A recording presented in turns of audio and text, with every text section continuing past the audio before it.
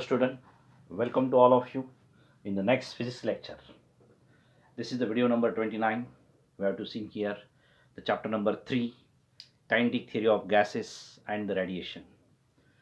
Now in this session we have to see here some important terms and the laws in that chapter. In this radiation topic there are some important terms, that is the emissive power, emissivity, also called as the coefficient of emission. Then there are the two laws, Wien's displacement law, Stephens-Boltzmann law. These are the asked for in your objective or also in 1 marks or the 2 marks. Therefore this is very important. Now you understand this well. First we have to say here the emissive power. This is denoted by the letter E or capital R because this is the radiant energy. Therefore we also denote E or the capital R. The emissive power is defined as the quantity of radiant heat energy emitted per unit time per unit surface area of a body at a given temperature is called as the emissive power, denoted by the letter E or the capital R, and this is nothing but R is equal to Q upon A, that is the surface area, and T, that is the time interval. Emissive power is nothing but what?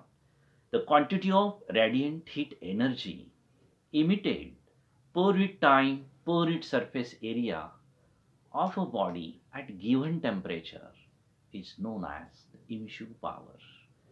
And this emissive power R, that is also radiant heat energy, therefore R is equal to Q upon A into T. Q is the amount of heat, A is the surface area, and T is the time interval. Then the dimension of that emissive power from this formula, R is equal to Q upon A into T. The dimension of the emissive power, sometime it's you have to ask the dimension of emissive power dash. Then these dimensions are L0, M1 and T raised to minus 3. This is the dimension of the emissive power by using this formula. You know this dimension topic in 11th standard one. Then the SI unit of emissive power is also joule per meter square per second. Instead of per we have to write here m raised to minus 2, s raised to minus 1, or watt per meter square. This is the SI unit of the emissive power. Then next term is the emissivity, or which is also called as the coefficient of emission, and which is denoted by the letter small e. What is meant by the emissivity or the coefficient of emission? This emissivity or the coefficient of emission, this is the ratio of the two quantities. Then it is defined as the ratio of radiant heat energy emitted per unit time per unit surface area of a body at given temperature. Up to that, this is the definition of the emissive power, and to the radiant heat energy emitted per unit time per unit surface area of a perfectly black body. This is the normal body to the perfectly black body at the same temperature is known as the emissivity or the coefficient of emission, denoted by the letter small e, that is small e is equal to this capital R upon RB, and B for the perfectly black body. Again you have to see the definition of the emissivity. It is defined as it is the ratio of radiant heat energy emitted per unit time per unit surface area of a body at a given temperature to the radiant heat energy emitted per unit time per unit surface area, but what? Perfectly black body at the same temperature. This is nothing but the emissivity or the coefficient of emission, denoted by the letter small e, and small e is equal to capital R upon capital RB. You know this is nothing but small e is equal to capital R, that is the emissive power, and this RB, this is nothing but also emissive power but perfectly black body. That means simply, in short, we have to say here this emissivity is nothing but what? It is the ratio of emissive power and emissive power of the perfectly black body. This is nothing but this emissivity or coefficient of emission. Both these terms are the very important. In your next point we have to see the state and explain or state and prove the Kirchhoff's law. Then we have to prove there the A is equal to E, small a is equal to small e. At that time we can use this emissivity or the coefficient of emission. Then we have to see here the two laws. As for the state, the Wien's displacement law, or also state the Stephens-Boltzmann law of radiation. Then first we have to see here the Wien's displacement law. What is the statement of that Wien's displacement law? It is observed that the wavelength for which the emissive power of the black body is maximum and which is inversely proportional to the absolute temperature of the black body. This wavelength, that is the maximum for which the emissive power of the black body, which is inversely proportional to absolute temperature of the black body. And therefore we can write here from this statement, again we have to state here, it is observed that the wavelength of the for which the emissive power of the black body is maximum, which is inversely proportional to the absolute temperature of that black body. And from this we can write this wavelength should be the maximum, therefore we can write here lambda max is inversely proportional to, that is the temperature, absolute temperature. Proportionality sign remove, therefore lambda max is equal to B upon T, and where B is the constant and which is called as a Wien's displacement constant. And also from this in numerical you can also use this formula, the B is equal to lambda max into T, or lambda max into T, that is absolute temperature, is equal to B, and which is the Wien's constant. And the value of this B is near about 2.897 into 10 raised to minus 3, and which indicates that the wavelength of the which black body is dominantly radiates. It is correspond to the dominant, the color of this radiating body, and which is the functions of the temperature.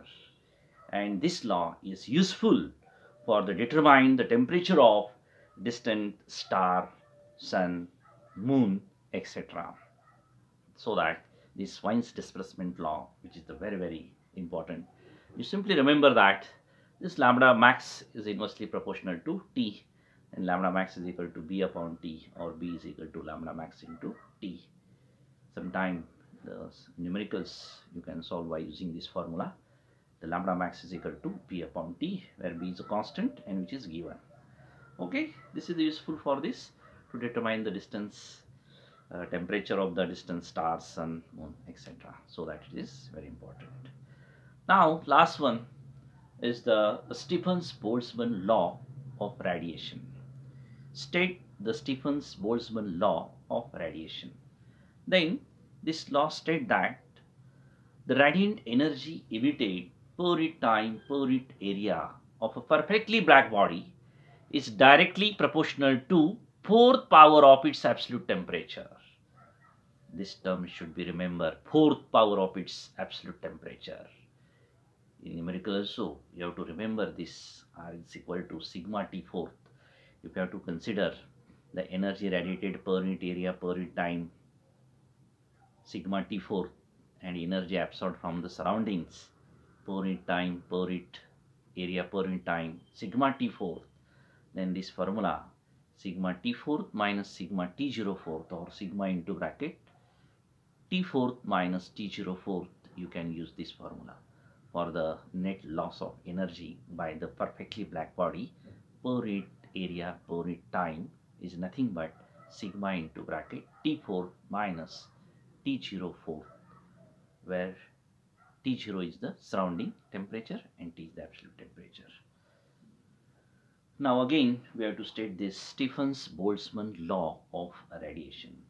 Radiant energy emitted per unit time per unit surface area of a perfectly black body is directly proportional to fourth power of its absolute temperature, where R is the radiant heat energy emitted per unit time per unit surface area and T is the absolute temperature, but we have to write here directly proportional to fourth power of its absolute temperature, so that R is directly proportional to T4, or R is equal to sigma into T4, where sigma is the Stephen's constant. Sigma is a constant called as a Stephen's constant, and which value of this constant is near about 5.6 into 10 raised to minus 8 joule per meter square per second, or also watt per meter square Kelvin raised to minus 4. And its dimensions of the sigma, you have to remember this also. L0 we cannot write here, but remember this dimension of the sigma, that is the Stephen's constant. L0, because length is not there, L0, m1 T raised to minus 3, and due to temperature raised to 4th power, T raised to minus, K raised to minus 4, and T raised to minus 3. The dimension of this Stephen's constant sigma are L0, m1, T minus 3, K raised to minus 4. Thus this power radiated by the perfectly black body, which it depends upon only its absolute temperature. And remember this, not only depends upon any other characteristics such as the colors, materials, nature of the surfaces, etc. This is only depends upon this power radiated by the perfectly black body depends only on its temperature. You remember this. And also another form, the net loss of energy by the perfect black body per unit area per unit time. This formula is also very important. Sigma T4 minus sigma T0 force considering the surrounding temperature, then sigma into bracket T4 minus T0 force. This is also very important. Okay, we have to see here the very short point, some important terms: emissive power, emissivity, then Wien's displacement law is also very important, and Stephen's Boltzmann law of radiation. Yes, this 1 mark question, short questions. You can remember this. Okay, you have to understand better. Okay, thank you.